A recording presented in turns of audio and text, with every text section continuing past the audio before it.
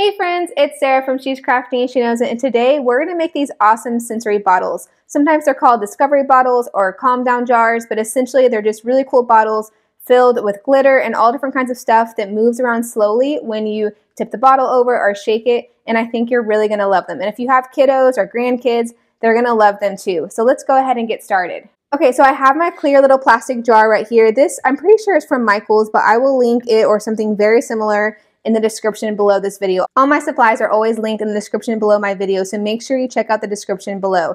This is just a plastic bottle. It's kind of made for this idea of doing sensory bottles. You can use something glass if you want to, but obviously it's going to be breakable and more dangerous if it's for kiddos. So I recommend plastic.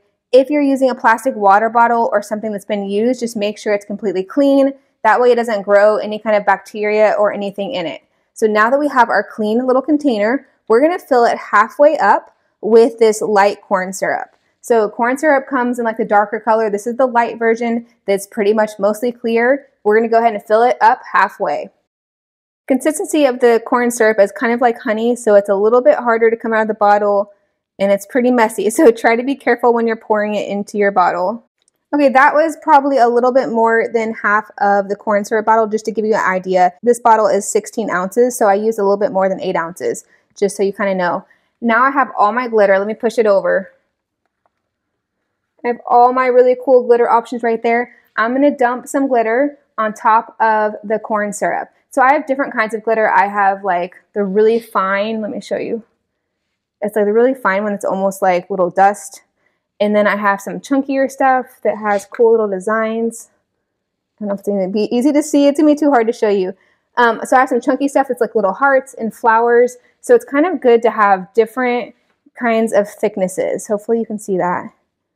Some chunky stuff and some thin stuff to kind of add some different dimension to it. And then I just use these little mini stirrers because it's really easy to grab the glitter with it. So I'll link some of those because they're super fun. I'll link those below as well. So go ahead and put some glitter on top of the corn syrup. I have 7 different kinds of glitter. It's a little bit excessive. I recommend 3 to 5 maybe different kinds, but I wanted to add so many different fun ones. So I have 7. Well, hopefully it turns out okay. I'm going to do about 3 scoops of each one. These are tiny little scoops. This spoon is teeny tiny. Okay, I'm just going to add a tiny bit more of the fine silver and the chunky silver because I think it's going to show up the most.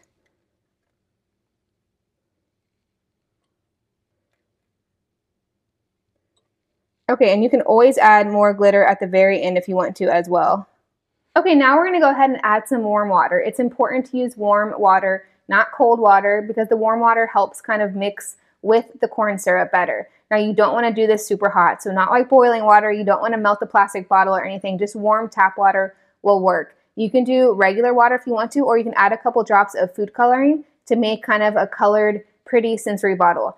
I'm going to try to do a super diluted light blue color to get kind of a blue sensory bottle. Okay, and so I made a light blue color using food coloring. I added 1 drop of blue food coloring and then I just diluted it by adding more and more water. So it's really pretty. This is warm water. You're going to fill it up to about right here. You want to leave a little bit of space so that you can kind of mix it and play with it and turn it upside down. And you also want to leave space in case we want to add a little bit more glitter or a little bit more water, a little bit more corn syrup or anything like that. So let's go ahead and pour the water in.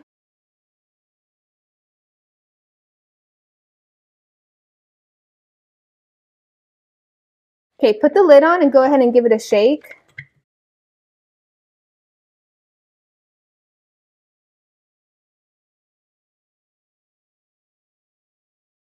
So it looks really cool. Everything is moving around pretty good. So some of the glitter is kind of sticking together in chunks. And when that happens, I like to add just a couple drops of dish soap. It kind of makes it more slippery where the glitter will not stick together. And so I have my little jar right here of clear dish soap. So I'm just going to squirt a little drop of dish soap in here to kind of help the glitter slide around more smoothly. Let's see what that does. You don't want to add too much because you don't want to make it too bubbly and too soapy.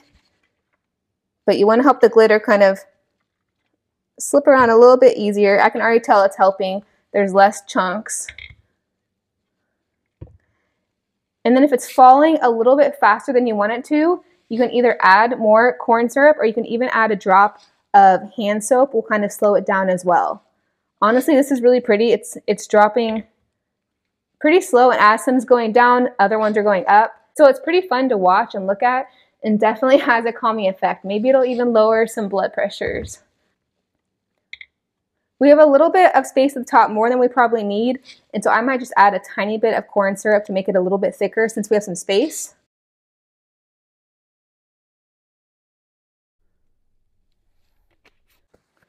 And then I'm going to go ahead and add 1 drop of my hand soap. And see how this looks. It's a little bit trial and error as far as the corn syrup, water, and soap mixture, but all I use is corn syrup, warm water, and then maybe a touch of hand soap and dish soap, and it just makes the prettiest bottle. So that to me is pretty perfect. Of course, like I said, you can play with it. If you want it falling slower, you can do a little bit more corn syrup. If you want it faster, you can do more water. You can also play around with the hand soap. It's going to make it slower, and the dish soap's going to make it kind of more slippery and faster, but those do tend to kind of make it really soapy. So I do very little as far as the soap goes to mess with it. Okay, and once you're completely done with your bottle and you're happy with the way it looks, you're happy with the glitter, the consistency of the stuff inside, and how fast or slow the glitter is moving throughout the water and the corn syrup, we definitely want to seal it up. You do not want this leaking out. I have food coloring in mine, and then the corn syrup is very sticky. So definitely before you shake it or give it to your kiddos, make sure it's sealed. You do not want this leaking and getting on your furniture or your carpet or anything like that. So you're going to actually just use regular super glue. This is Gorilla Glue, something like this. You can try hot glue, but I definitely recommend super glue over hot glue. You're going to just twist the cap off. So you're going to want to put super glue up here on the threading of the bottle as well as the threading inside the cap. So this outer part of my cap actually doesn't touch anything, but you want to put it on the inside where the threading is. So go ahead and put some super glue all along there. I recommend the more liquid kind of super glue and not the gel kind. The liquid seems to just hold better and kind of goes in all the nooks and crannies better than the gel one does.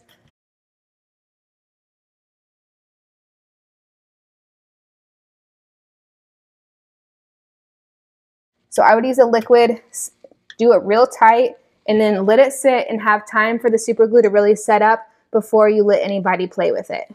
If you're super paranoid about it, you could always put a little line of super glue all the way around where the cap touches the bottle, but definitely let the super glue set up. Like I said, before you shake it, make sure it's good and sealed up. And then after that, you're free to play with it however you want. Okay, friends, so that's it. That's a quick and easy way to make sensory bottles. I hope you feel inspired to make some of your own, whether it's for you to sit on your desk at work so that you can calm down a little bit on a super stressful workday, or maybe they're for your kids or grandkids to enjoy. Like always, I will link all the supplies I use in the description below this video. If you like this video, please give it a big thumbs up and make sure you subscribe for more videos. Bye! She's crafty and she knows it. She's crafty and she knows it. She's crafty and she knows. She's crafty and she knows.